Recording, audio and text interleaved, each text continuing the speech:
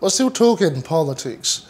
The crisis rocking the Oyo State chapter of the All Progressives Congress APC seems to have come to an end as a new chairman of the party, Isaac Ajiboye Omodewu, has inaugurated the state executive members and the 33 local government chairmen of the party.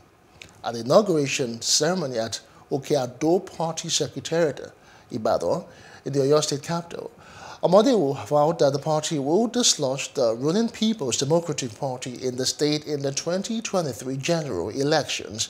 He pledged to religiously preserve the legacies of the late party leaders, adding that he would aggressively carry on with their unfinished agenda, which is reclaiming Oyo State in 2023 from the misruling People's Democratic Party (PDP).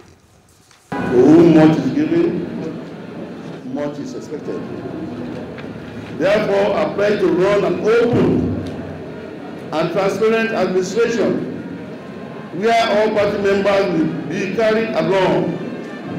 Also, our administration will instill discipline, respect for the rule of law. Following our party leaders, aspirants, and their supporters, that era of impunity and imposition of candidates is over.